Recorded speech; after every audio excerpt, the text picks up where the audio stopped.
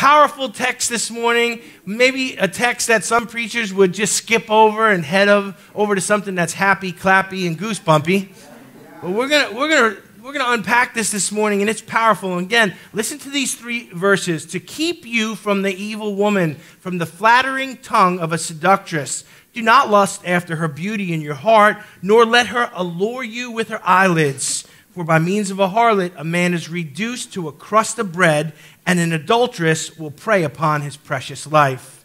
Last week we covered verses 20 through 23, and we found this encouragement to sexual purity, and God is very vividly here telling us to avoid certain kinds of behavior because they're destructive to our souls. Adultery is a sin that will destroy the marriage covenant, that kills men and women, that destroys families. And it's something that God doesn't want his children participating in because of the destruction it brings. Now, we covered the fact that it's the parents' job to teach children a moral foundation, that we would take our father's command and our mother's law, and we would bind them, upon our necks, upon our hearts. Why? To keep them close to us, because we live in a world that contradicts everything that biblical morality teaches us. And the minute we walk out of here into the world, our morality is under assault. And there are many people telling us that the Bible has nothing to do with, these modern contemporary times, and you can live like this and you can practice that, and it's all good and it's all going to produce happy, lives and the truth is that we've seen that the destruction of divorce and the destruction of adultery in our society has produced nothing but hardship. Amen. God loves us enough to warn us not to be sucked into these snares. We're to bind and to tie the things that our parents and our pastors and godly people around us taught us because they'll keep us. Now, verse 24 continues to reveal more of the benefits of biblical morality here and showing us how it is that we protect ourselves to maintain our sexual purity. So the commands and laws of God are taught to us by our godly people, by godly parents. If you had godly parents who gave you a good moral foundation, be thankful for that. But it says here that it's going to keep us. And keep us from what? To keep us, verse 24 says, from the evil woman. Now, we're gonna talk about this here a little. To keep us from the evil woman. I said in first service, all the guys, when they hear evil woman, they're like, yeah, that's right. And all the ladies are like, what? Now, why does it say that there? Now, I want to say a couple things about this. These principles, and I want to do my very best to apply them equally to both genders. But first, you got to realize 2 things about this passage. Number 1, it's written in the literary form of a father speaking to his son. So the father is going to warn his son about the kind of ladies he should avoid. Now, that doesn't mean a father won't talk to his daughter about the kind of men to avoid. So these apply to both genders, but this is the literary form. Number 2, this text is not even remotely suggesting that women are intrinsically evil and men are, somehow inherently noble. Right? The ladies are laughing now. And it's the opposite is not true either, that women are inherently perfect and men are just, half-converted knuckle draggers. And if they would just, we get a lot of that from feminism, don't we? Listen, both genders have issues. And each of us have to keep our sexual purity. So while this is a father speaking to his son, this is in no way, downplaying any gender. This applies to all of us. So here a godly father is warning his child, and wasn't that the point of last week's message? That as parents, it's our job to warn our children about the snares that are out there. We can't be silent. They'll get sucked up. They'll get chewed up. They'll get spit out by the world. We've got to teach them the principles of God that will keep them safe. So here's his father speaking to his child, and he wants to warn them that there are people out there that will play the role of the sexual predator. That's just what's being described here in verse 24. To keep from the evil woman, a sexual predator, from the flattering tongue of a seductress. A powerful moment in Scripture here where God is warning all of us that there are those out there who are predatory and seek to derail our moral purity. Now, understand a few things here, that our world celebrates things that the Bible calls sin. And we as the church have to stand up for righteousness without being contentious and doing it in love, but we need to be able to call sin, sin. And even when I say the word sin, it's like we all kind of shrink back because we all know we deal with it. None of us like to admit it, but we don't want to talk about it. But the truth is that there is sin in the world and there is evil in the world. And that's another thing that our world's uncomfortable with. Oh, don't call anything evil. It's a lifestyle choice. It's an alternative. It's a different path. There are some things that God just plain flat out sees as evil. We covered 7 things that he hates. Why? Because they're evil. And the one who functions in a way that they are predatory upon other people and they want to suck them into lifestyles that will destroy them spiritually. Listen to me. They're not good people. They're not innocent people. They're not noble. What they're doing, God's word calls evil. Now, I'm not going to let up, so hang in there. Hold on to your, put your trays in the upright position and fasten your seatbelts. But I want to preach the truth in love here this morning. Those who willingly involve themselves in prostitution, who charge money for sex, they are doing evil in the sight of God. Those who willingly engage in sex trafficking, human trafficking, people who are pimps and madams, they are doing evil in the sight of God. Those who willingly work in the porn industry for pleasure, for fame, for money, they are doing evil in the sight of God. Those who seduce others that they know are married with no regard for their spouses or children to put them as a little notch on their belt are doing evil in the sight of God. Listen to me. Those who exploit and abuse and sexualize children and take unconsenting children and make them do things that they would never do, that is evil in the sight of God. When I started this message series, I mentioned that, in New York State now, the next thing on the docket, we've legalized abortion to the point where it's wide open. We've legalized drug use now where it's wide open. The next thing on the docket is they want to legalize prostitution.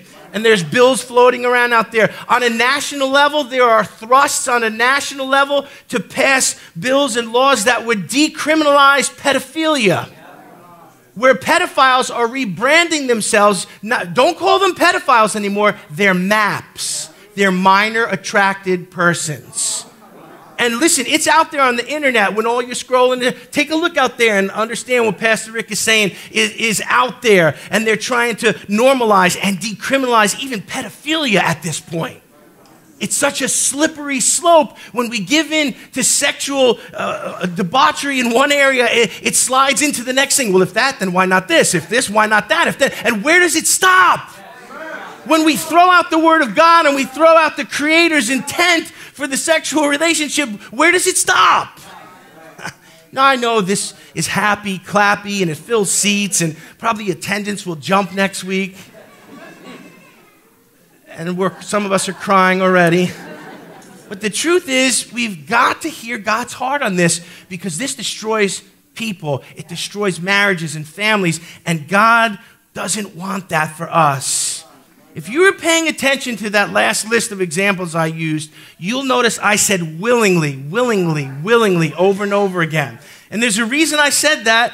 I did it on purpose, and it's very important because there are those who were caught up in these lifestyles, in the porn industry, and all these things, and they were trafficked into them. They were exploited into them by their addiction.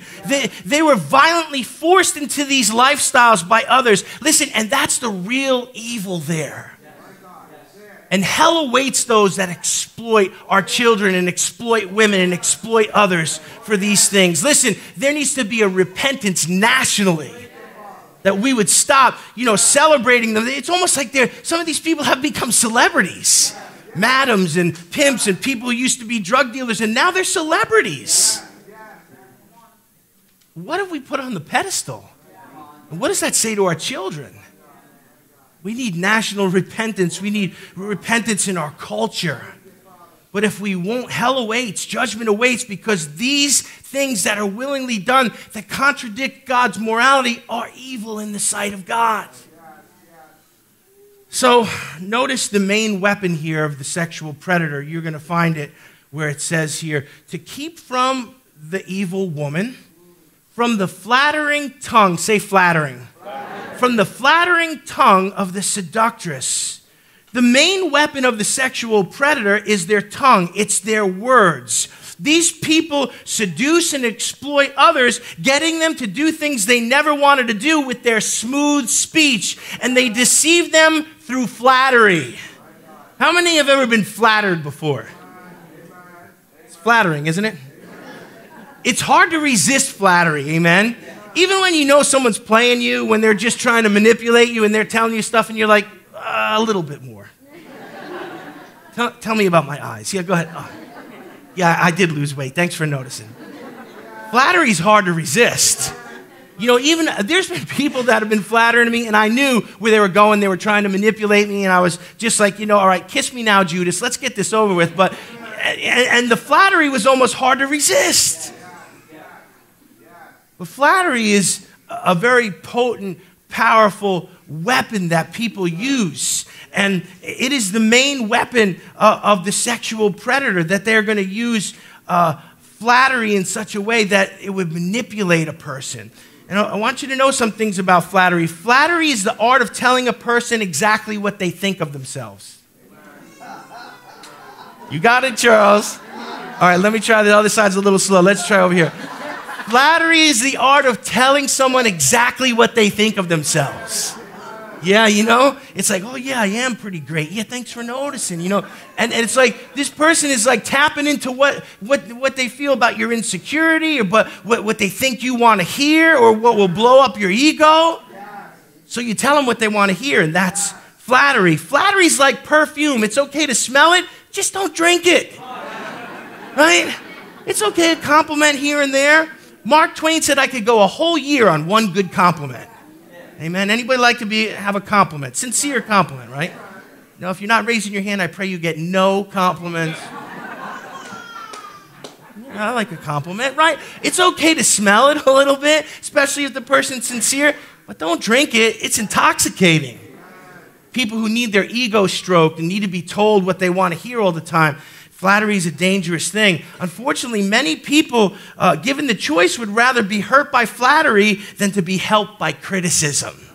See, and that's a character issue there. Never let the flatterer manipulate you.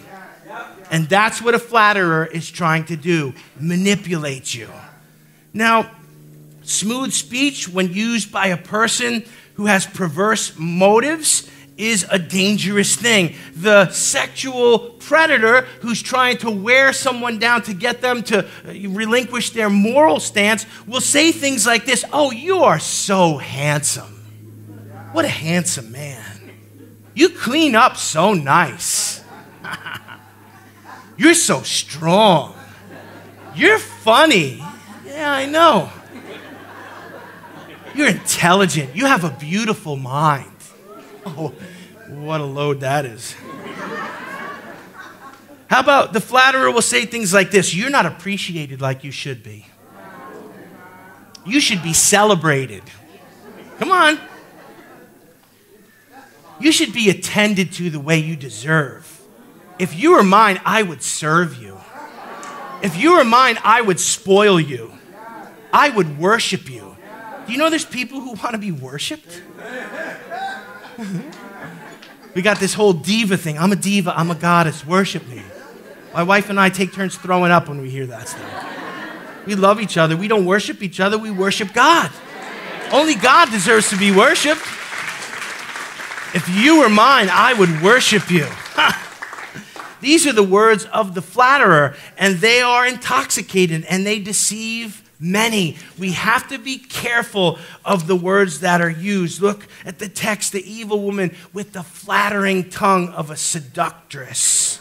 Use wisdom, be aware, understand. Now listen to me. If you're insecure, or you have low self-esteem, or you don't know your self-worth, and you have unmet needs, or maybe you have an unattentive or abusive spouse, if you are not actively getting godly counsel to help those areas, you are making yourself very vulnerable to the flattering tongue of the seductress. You and I have to deal with our insecurities. Now it's quiet. Move on, Pastor. How about our self-esteem, our self-worth? Our worth needs to come from who we are in Christ.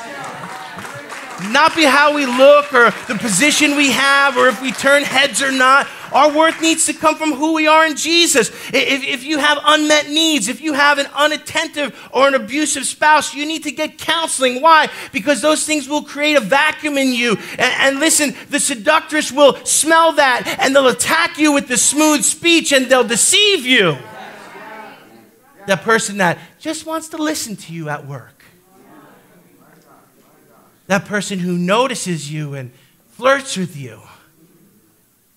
The rubber just hit the road. It's dead quiet. This stuff is dangerous. And it leads to adultery. And it destroys families, and God hates it. Deal with your issues. Deal with your insecurity. Deal with your marriage if it has issues. Because the enemy will smell that vulnerability and exploit it. Verse 25, look what it says. Do not lust after her beauty in your heart, nor let her allure you with her eyelids. Look at that beauty. We're going to talk about that. And then the eyelids, they're just batting those eyes. I can't even do it.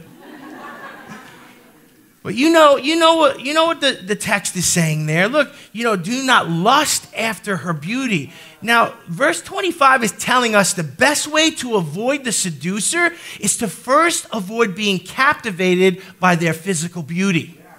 Once you let yourself be enamored with someone's beauty and charms, and listen, many times it's a spiritual thing, it's a trick, it's a trap, and they're really not interested in you, they're interested in conquering you, in robbing you of your purity. There's spiritual forces behind these things. Do not lust after her beauty. Listen, we have made beauty an idol since the beginning of time. Man was always, lusting after those people who were beautiful. You think back in the Old Testament, when Abraham, his wife was so beautiful, he used to tell everybody, tell them you're my sister. Why? Because he said, if they know you're my wife, they're going to kill me and take you. People lusted over beauty. Beauty has been made an icon. It's been made an idol that the world demands that we worship. And it should never be like that. Stunning, attractive, beautiful people, they're part of our culture. Our culture fawns over them to the point of worshiping them. It's the beautiful people that dominate our secular society in the movies, in music, in fashion, sports, politics, and in the media. It's the beautiful people everybody wants to see. Those people going down the red carpet. Who's going down the gray carpet? Anybody going down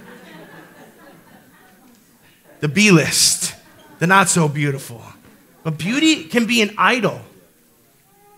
And it's an idol that, the world wants us to worship. And once we are enamored by beauty, once we lust after someone's beauty, then we become very susceptible to the smooth speech of the deceptive, flattering words.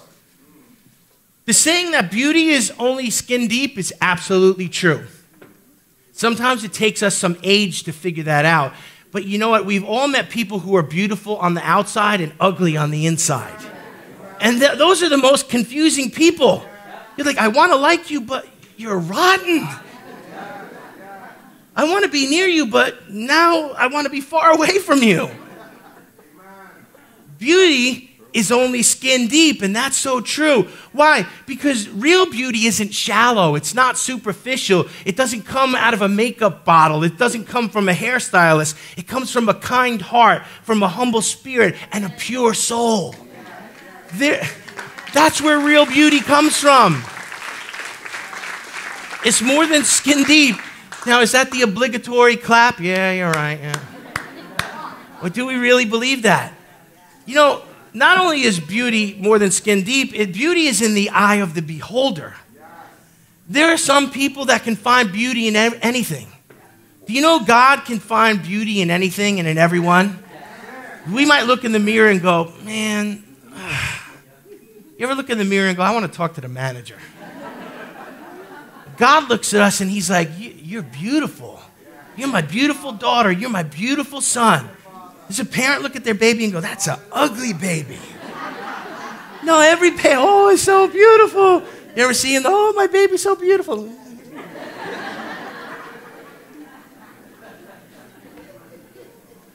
Beauty's in the eye of the beholder. Now, J. Stowell Moody, who is a missionary, tells this story from the mission field that proves that beauty is in the eye of the beholder. He said, when I was in West Africa, in Timbuktu, did you know that was a real place? I learn something every week. When I was in West Africa, in Timbuktu, the missionaries informed me that in that culture, the larger the women were, the more beautiful they were thought to be. In fact, a young missionary who had a small, skinny wife was pulled aside by the nationals and said, your wife doesn't reflect well on you. You obviously can't provide enough for her. Think about this. This is true stuff. A popular proverb in that part of the world says, if your wife is on a camel and the camel cannot stand up, you have a beautiful wife. Now listen, to each his own, because beauty's in the eye of the beholder. Now, I never prayed for a wife that could flatten a camel. And ladies, you might be praying for a John Cena or a John Candy. I don't know, but whatever way, it's good because beauty is in the eye of the beholder. We should never, amen. Listen, we should never let the world or Hollywood or anyone hold up an idol and say, this is beauty, you worship that. We can see beauty everywhere. It's more than skin deep. It's in the eye of the beholder.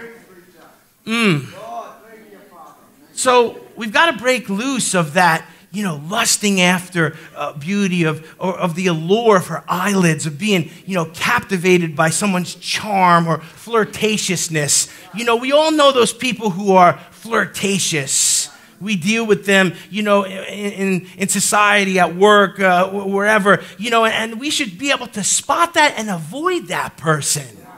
That's not a right heart that someone's out there trolling to see who will bite. Well, I'm preaching now. Real beauty is more than skin deep. Real beauty is in the eye of the beholder. Now, it takes real spiritual sensitivity and maturity to discern and avoid the influence of such a person. Don't lust after her beauty, nor let her allure you. And I want you to tuck this deep in your heart and begin to cultivate that spiritual sensitivity that spots the person who has sketchy motives and hears the smooth speech of the flatterer, and then categorically avoid such a person. No matter how much your flesh might like it, avoid that person. Verse 26 is where we bring this in for landing. It says, for by means of a harlot, a man is reduced to a crust of bread, and an adulteress will prey upon his precious life. Now, remember, this applies to both genders, but let's look at two things that the adulterous predator does to its victim. Number one, they diminish the victim's God-given potential. Yes. Do you know what the enemy hates about humanity more than anything else? That we have the potential to walk with God, to be saved, and to spend eternity with him. When the enemy of our souls see a baby's born, the devil hates the unlimited purity and potential of that child. That's why there's such a war on children in the womb, that they would be aborted before they could reach their potential. And the devil hates the potential of mankind. So the adulterous predator hates that potential. Why? Because there's a spiritual force behind them that wants to snuff out that potential. So what do they seek to do? To diminish that person's God-given potential. Look what it says, for by means of a harlot, a sexual predator, a man is reduced. Reduced. Did you hear that? That's diminished to what? A crust of bread. Does that sound appetizing? How many after church today are going out for a crust of bread? Yeah, at the Daily Planet, do you have crust of bread? No, man, you cut the crust off, it dries up. Nobody wants that. You know, you ever seen crust? You cut it off the kid's sandwich, and then like an hour later, it's like a non-food item. That's why when we open a loaf of bread, what do? You reach past the butt, and the next slice ain't no good either. And the next one, that's the slice I want, right? Then at the end of the loaf, it's all butts and... That's what Dad gets to eat. Puts it in the toaster. No one likes me around here. But we want the fresh bread. We want the good piece. We don't want the crust. The crust, that dried up thing, it's suggesting something there. When the text says he's reduced, he's diminished to a crust of bread, that's something that's depleted. It's unappealing. It's dried up and it just should be thrown out. You see, when the adulterous predator gets you to compromise your values and to sacrifice your purity, they diminish that God-given potential you had. And they dry up all the blessing in you, and they take something from you that can't be gotten back. Diminished, reduced to something that's unappealing, ready to be thrown out. That's what the enemy wants to do with us. But we have to avoid these situations because they are destructive to us and they will destroy our potential. And don't kid yourself and think, no, it'll be fine, I'll get away with it, nobody will know. It never works that way. The man or the woman who succumbs to adultery diminishes and reduces themselves to something much less than God intended them to be. They destroy their marital relationship. They destroy their marriage covenant. They ruin their own testimony and destroy their integrity, forfeiting the respect of friends and family and even their own children. Do you see the end game here? It's ugly. And sin might seem fun on the onset, but it's not fun in the end. It'll always cost us more than we wanted to pay, take us further than we wanted to go, and steal things from us we can never get back. The second thing the adulterous predator does to their victim, one, they diminish their potential. Two, they kill the things that are most precious to them. Look what the text says here. An adulteress will prey, say pray, upon his precious life. Realize the sexual predator is not validating your self-worth. They're not validating your desirability. Well, it's about time someone noticed how wonderful I am. That's not what they're doing. What they're really doing is preying on you. They're preying on you like a wolf would prey on a newborn fawn, ready to just tear it to pieces. You're being set up for the kill. You're becoming the prey. You're not being validated. You're not being, oh, somebody finally noticed me. Somebody loves me. Somebody thinks I'm special. God noticed you. God loves you. God knows you're special. You're becoming prey for the wolves. Don't put yourself in that position. Realize what we just mentioned here. They are taking something precious from their victims. And the precious things of life are the things that we're losing. When our testimony is tarnished and shattered and we're destroyed and friends and family know what we did and our marriage is dissolved and our kids don't have the same respect for us. God help us to not be so foolish to think these things are victimless crimes. There's no repercussions. There always is. When we allow ourselves to be prey, we'll be preyed upon, and it will cost us what is precious. I pray that as we have unpacked these 3 verses, that the Holy Spirit has opened up all of our eyes and put something in each of our hearts to be able to realize there are people out there who are predatory and who want to prey on us. And whether we're single or married, young or old, we're all susceptible to it. So we have to guard our hearts. We have to understand that flattery and lusting after beauty and being taken in by the charms of others is a dangerous game to play. And if you're here this morning and you're being attacked by these things and maybe you're on the threshold, listen, pump the brakes, stop, get away, run to God, get help, get counsel. It's not too late. And if you've crossed the line in these areas, repent and find restoration and begin to walk right in the sight of God once again. He will forgive and He will restore. And that's good news today. Let's bow our heads this morning. Father, I pray this morning that this word sobers us up. Father, your word provides encouragement to us, peace for us, warnings to us. And Lord, I pray that as we've been warned this morning, Lord God, that we would take a good look at our lives, where we have susceptibility, Lord, where we have problems with our view of ourselves or our self-confidence, or maybe we have a marriage that's unfulfilling and a spouse that's unattentive. Father, help us to get help with these areas. Father, I pray that none of us would allow ourselves to be prey, but that, Lord God, we would find strength in keeping your word and living a pure life and enjoying the benefits of righteousness. I pray it in Jesus' name. Amen. Give him praise this morning.